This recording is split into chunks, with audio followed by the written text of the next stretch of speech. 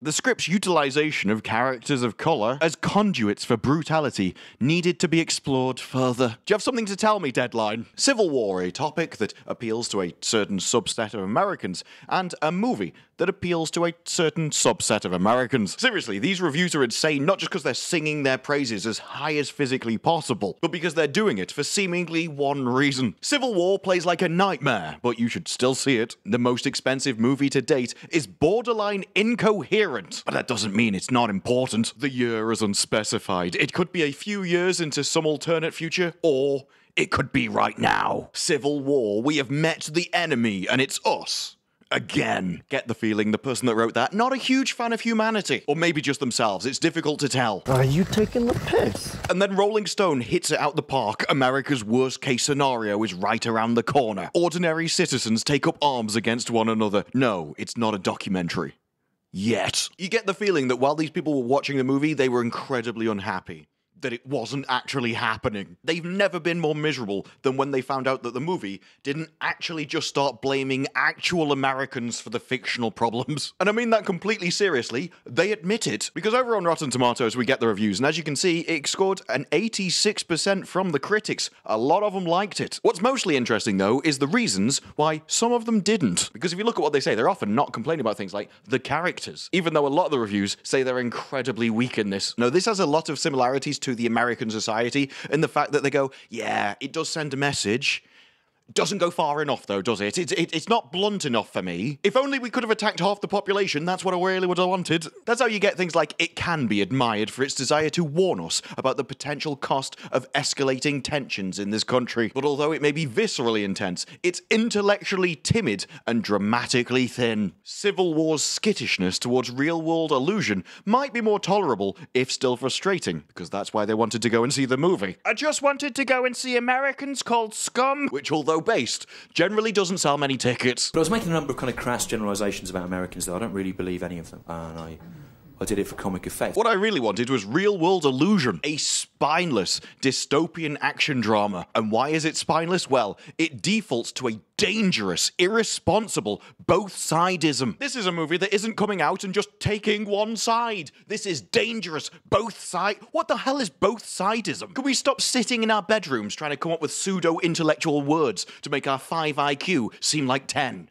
Please. Seriously, Mary Ann, why have you got 2 names? Pick one. That was a bit petty. Yeah, so's the review. Its pretense of objectivity, kind of spat that one through her teeth, didn't she? To the journalist protagonists, the film thinks it's championing 1 out of 5 because it wouldn't come out and just go, oh, it's the Texans' fault. I wonder if she still would have given it a 1 out of 5 had it blamed the Californians. I'd love to know. The bottom line is it's poorly researched because the film feels inaccurate to America. It's not meant to be accurate to America. It's meant to be a fictional reality. I've just realised who this was written by. Grace Randolph.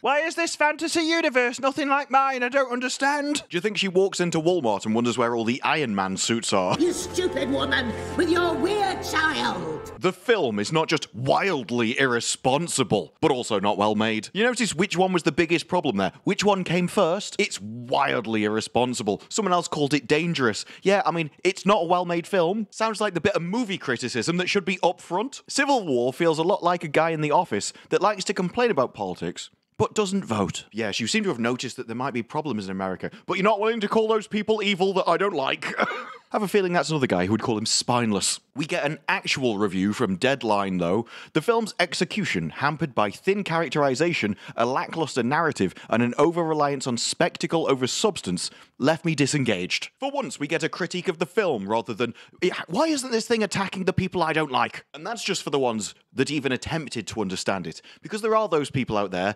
generally the ones that can't abstract, that can't just watch a movie and enjoy it. No, they have to be told how to feel about the movie. For instance, Civil War feels like food for thought on the surface, yet you're never quite sure what you're tasting. Or why, exactly? I mean, call me crazy, David, but generally you go to the cinema to be entertained. Why am I watching this movie? I don't know. Can somebody tell me? It wasn't enough for him that he went to a movie and watched something play out.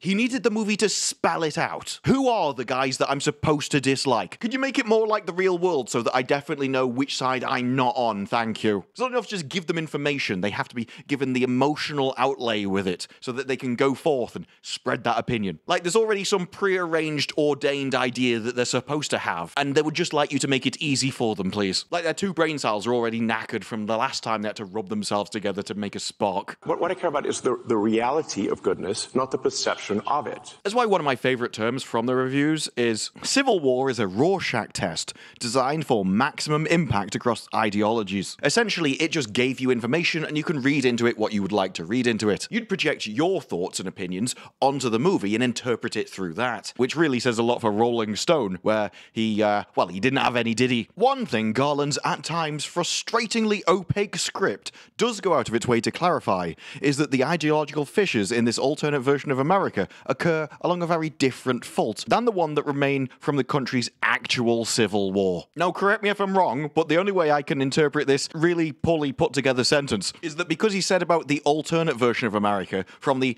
actual civil war, by actual civil war, he means the real world. I mean, I can understand some of them going, oh, it'd be different if that was actually happening here. He thinks it already is. He's literally looking at an almost apocalyptic wasteland of a war and then going, that's just like outside my window. I don't know, maybe he lives in New York, I'm not sure. There's street violence and general social disorder. A dystopia with highways chock full of cars, most of the population in hiding, the internet all but non-functional, and it sometimes plays like a mashup of 28 Days Later. Well, all I'm saying, sounds like New York to me. At least what I've seen on YouTube videos anyway. How does the filmmaker feel about the protagonists' sometimes dubious choices? You see what I mean about how they have to be told how to feel, have to be told how to interpret it. They can't just watch a movie and make up their own mind. No, what did you intend by this? I need to be told so I can also have that opinion. Please, sir, can you tell me how to think?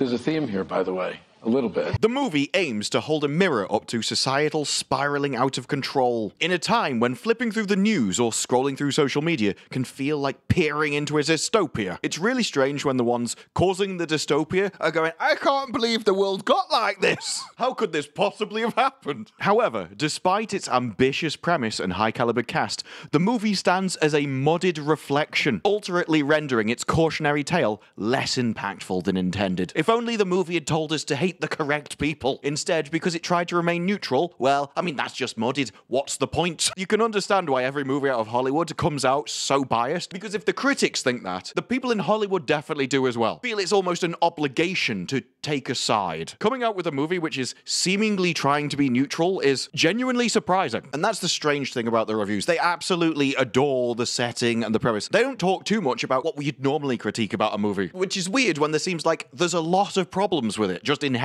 As one brings up, even on the level of plot logic, the movie poses a question that the script's curiously thin world building never answers. If the internet and most of the nation's industrial infrastructure are in ruins, how are ordinary people reading the journalist articles to begin with and looking at the photos that he spends hours struggling to upload? When we've already heard previously, the internet barely exists in this country anymore. I mean, if the point of the movie is to show you that journalists are entirely pointless and no one cares, well, I agree. Like I say, the movie seems like a Rorschach test. What kind of an American are you, Plemons asks, in the movie's scariest and most successful sequence. Not for nothing, it's also the moment that suggests the most strongly that this vaguely defined concept in this fictive America has everything to do with race. It's almost like you can hear the noise of a million people spontaneously face-palming. That's gaslighting. That's what it is. Because I don't know if that's true, but if it is, it's really stupid, isn't it? What kind of an American are you? All I'm saying is if it is about race, shouldn't you be able to tell? You wouldn't have to ask the question, you'd just be able to look at the people. I know he had sunglasses on, but come on, mate, if it's damaged your eyesight that much, take them off. In fact, if that was true, it would be so stupid, I actually think that's wrong. I've not seen the movie as of yet. I can't see how that's true. That may be the screenplay's smartest single line. Really doesn't give me a lot of hope for the rest of it, to to be honest. In that it dispenses with the metaphorical quality of Civil War's imagined political dystopia and presents us with a real question that many Americans are asking each other and themselves right now. That's why he thinks it's the best line. I tell you, this is like walking into their office and rather than typing on their keyboard, they're just smearing their own excrement over the walls. Don't worry, I'll get down to the article later. I'm just looking for inspiration. It's the Rorschach test. That's why he thought it was like that. This is the real question we needed to know. Finally, he's got rid of the unbiased and shown us that actually the people I hate are evil. Now, if you'll excuse me, I need to have sex with my brother. Cut. Thank you. Civil War leaves the audience feeling trapped in an all-too-realistic waking nightmare. Again, if as you're driving down the road, you get shot at and see dead bodies on the side of the pavement, have you ever considered moving out of California? Look, if there's 50 states I've offended too, I think I could probably get to the rest if I try. It just seems weird to me. It seems like people are liking the movie because of what they think it says, rather than what it's actually saying. Like I've said before, one of the reasons you can like a movie is because it reflects your own values. Well, if you come out of a movie where everyone projects their own values onto it, is it any surprise that they're all, this is amazing, it's so emotional, oh, it sums me right up? Because that's what you get in some of the reviews. A riveting, brutal, heart-stopping look at the ravages of war. Set in the modern day, or the near future, Garland's cinematic distress signal doesn't just feel familiar. It feels inevitable. It's impressive, invigorating filmmaking. Hard to hold in the emotions when watching this. We distract ourselves when it comes to our atmosphere, but I'm grateful that some people will talk about it. His cinema is important to our times. Bracing, yet frustratingly timid, because it doesn't go far enough. It's a cautionary tale. Mourning, again, M-O-U-R, in America, it's mesmerizingly, horribly gripping. It's the sheer plausibility of the premise, the sense that something like this really could happen. This both understands and proves the peerless power of the visual image. These aren't just critic reviews. These are people getting down on their knees and making it lovely. And it's really bizarre when you find a review that is less about the pontificating and actually talks about the makeup of the movie rather than the general situation around it. It seems to be the situation, the setup, the world that everybody else likes. Oh my God, I can see this happening. But when the critics start to look at how it's actually put together, you don't quite get such a positive story. While its premise is an exploration of journalistic integrity, we don't need to explore that. They don't have any. The cost of truth, that's why they don't have any. And the human spirit's resilience. Yet, the film falters, ensnared by underdeveloped characters and a narrative that often strains believability. I really hope by that he doesn't mean California and Texas are on the same side. The potential for a gripping story about bravery and sacrifice is undermined by characters who seem disconnected from the harrowing realities they navigate, which is a bit weird when they're supposed to be in the world where all this stuff is happening to them. I'm separated from my own life. But I've got to be honest, it's impressive that you could do that. Well, this movie could have provided a rich vein of political and social commentary. The film offers little in the way of coherent world building around this divide, whereas extrapolation of current trends is underdeveloped. The film's messaging, aiming for depth and resonance, instead skims the surface, leaving me adrift in a sea of vagueness and ambiguity. Does that, to you, really sound like a film which is worthy of getting 86%? The writing's awful, the characters are useless, and generally I don't really know what's going on. It's just vague and underdeveloped. Doesn't seem like a particularly well put together movie to me. The script's utilization of characters of colour, I wouldn't use that terminology, mate, you wouldn't like the acronym, as conduits for brutality needed to be explored further. Do you mean that they weren't subjected to enough violence? I wish you could just hurt them some more. Do you have something to tell me, Deadline? Also, I have a feeling that if they did focus on that, I can't believe they did it to those people. It's disgusting. They were targeted. Now he's like, no, target them, please.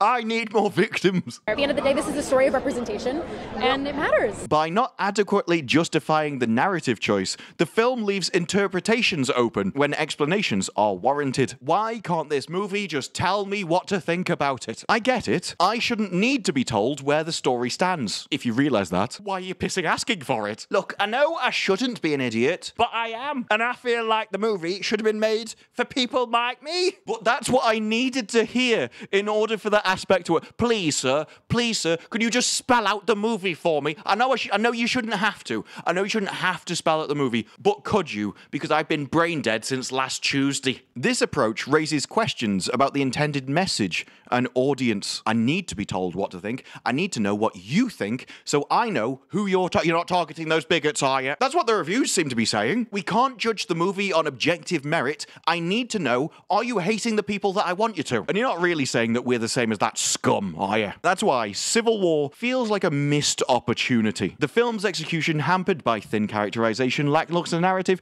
and an over-reliance on spectacle over substance, left me disengaged. Because while it attempted to navigate the complexities of war, the film found itself caught in the crossfire, unable to deliver the profound impact it aspires to achieve. All because it didn't pick a side, which seems to be generally determined by who we hate. My side is just, I'm not those people over there. Maybe that's why, in this film, when it talks about leading the charge against what remains of the people in charge, if you're feeling triggered, you aren't alone. This movie is a what-if nightmare stoked by memories of what happened in January, as if visions of the rioters had been realized. What if this nation had broken? What if the democratic experiment called America had come undone? Dreams really can come true pretty fast, too. The way this guy speak, anyone would have thought that they invented the pissing thing. If we fall, everything falls. Because there's not like other countries exist in the world. Is that why he's triggered? It turns out if California disappears, the rest of the world just keeps on ticking and entertainment improves. If that sounds harrowing, you're right. It's one thing when a movie taps into childish fears about monsters under your bed. You're eager to see that happen because you know how it will end. And because it's aimed at kids, you're not still afraid of monsters under your bed. I hope. It's like, yeah, I'm eager to see what happens because it'll petrify the kids. Adult fears are another matter. I'm sorry, but I'm just not afraid of this movie. The British filmmaker explores the unbearable, if not unthinkable, something he likes to do. A pop culture savant. His resume is populated by zombies, clones, and aliens. Seriously, you could have just said he made movies about California. It would have been a lot more succinct. And then we get the projection again. Whatever divisions preceded the conflict are left to your imagination, at least partly because Garland assumes you've been paying attention to recent events. No, I think that's what you assumed. This isn't a movie about, I'm not going to explain anything, because, you know, you've already seen the news. That's why you completely understand why California and Texas are on the same side, stick everybody else. That makes perfect sense, if you've been paying attention to the news. Instead, he presents a largely post-ideological landscape where everything, including American exceptionalism, have been rendered moot by war. No. Those things that you think are moot are why the war pissing started. It's why they're fighting in the first place. Having a reason to fight is very important because otherwise, people don't want to fight. This isn't something people wake up and want to do. It's not on their bucket list to do at Disneyland tomorrow. Please, sir, can I go to war? Way to set feminism back a few decades. One thing that remains familiar amid these ruins is the movie's old-fashioned faith in journalism. Don't worry about that, mate. It's long dead. Despite some much-needed lulls for you, for the narrative rhythm. In other words, it's boring in parts. Rarely have I seen a movie that made me so acutely uncomfortable. Because that's what people really want to do. They want to get off work, go to the cinema, pay money so that they can feel uncomfortable after a hard day's work. I'm knackered. I'd kill for a bit of discomfort right now. But it made me acutely uncomfortable, expressed a nation's soul sickness so vividly that it felt like an x-ray. This movie saw right through me and the heart of this country. It's afraid.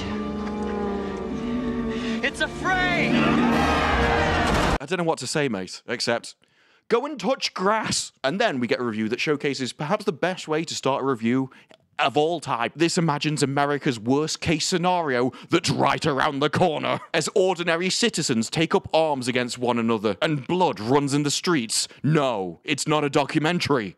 Yet.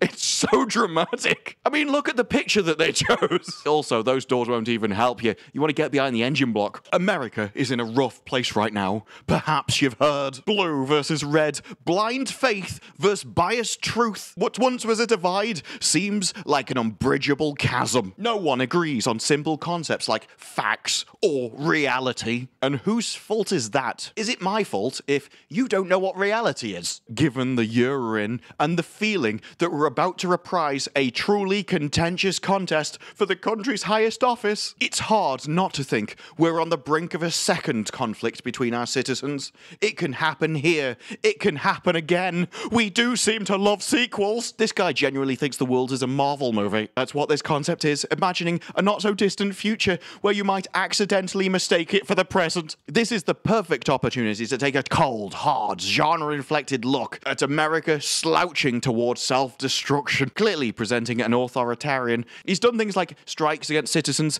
disbanded agencies, and is seeking or already serving his third term in office. The movie assumes you'll see IRL connections immediately. Fill in the blanks yourself and don't need things spelled out. We're back to that projection again, folks. No, that's just what you think the movie wants you to do. You're just already projecting it and you're going, the movie wanted me to do this. I can tell. I can read minds through a screen. I mean, it could be that the movie is presenting an objective reality that doesn't exist, just to show you what would happen in a war. And you're like, no, it must be real life because there must be somebody I'm supposed to hate. These reviews sound like they're coming from lunatics, I gotta say. It's not trying to traffic in specific parallels, despite the fact that you literally just said it wanted you to. It's not coincidence that our tour guides are war photographers and journalists, the exemplars of objectivity. He had to stop at that point in review as he became really uncomfortable all of a sudden, as he realised he shoved his head up his own ass. Makes it remarkably difficult to sit down. Those folks, you know, the ones who act like all politics isn't personal, the ones that look and act just like you and me, well, they're targets for his rage as much as the leaders. Should you go into civil war looking for jingoism or paranoia, we wish you luck and Godspeed. But if you're in the mood for some blunt force jibes at complacency as we suddenly wake up and realise we've got to do something, completely unhinged. Just totally unhinged. But to what end? Civil war offers food for thought on the surface, yet you're never quite sure why. No one wants a PSA or easy finger pointing here, except for the fact that you've literally just asked for it again. This is the second person now. Look, I know I shouldn't have to ask for the movie to spell it out, but I am because it's what I want. Although I don't want it and I know I shouldn't want it, but I do. As unnerving and nauseating a film about rampant toxic masculinity as you'll ever come across. Maybe I need to go and watch that movie. It's feeding into a dystopian vision that's already running in our heads. If this guy's car breaks down on the way to work, it's going to be the final straw and he's going to turn into the pissing Joker. That's how close he seems. Things fall apart. The centre cannot hold. Why does this feel more like the same white noise, pitched at a slightly higher frequency? Distraught, paranoid, and complete and utter lunacy.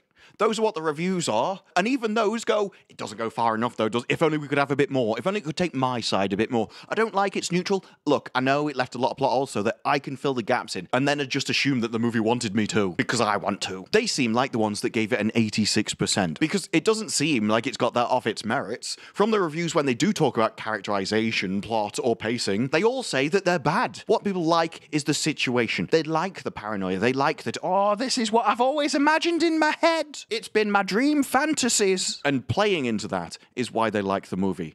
Except for the ones who didn't like it because it didn't go far enough, because it didn't spell it out enough for them, because they needed to know that the movie took their side. That while it was playing neutral, it still didn't mean that the other half of the population were actually allowed to like it as well. And that's why, despite the fact that this got 86% for the critics, when I go to see it, I don't have particularly high hopes. Because, especially being English, I'm not somebody that has that running through my mind 24 hours a day. And quite frankly, I just don't have a dog in the fight. So for me, I can watch the movie and judge it on its merits. And from the extremely little that all the reviews actually spoke about the merits, they don't seem to be good. It got 86% because of the theme, because of the ideas, because it played into the critics' fears. Or dreams, hopes, depending which way you look at it. So this one is going to be interesting, because the timing of this movie isn't accidental. And despite everyone going, oh, I think it's neutral, I also get the feeling that it won't be. But for that, we'll have to wait and see. And those are just my thoughts. What are yours? Let me know down in the comments below. Like the video if you like the video. Subscribe. More videos like this in the future, and I will see you in the next one.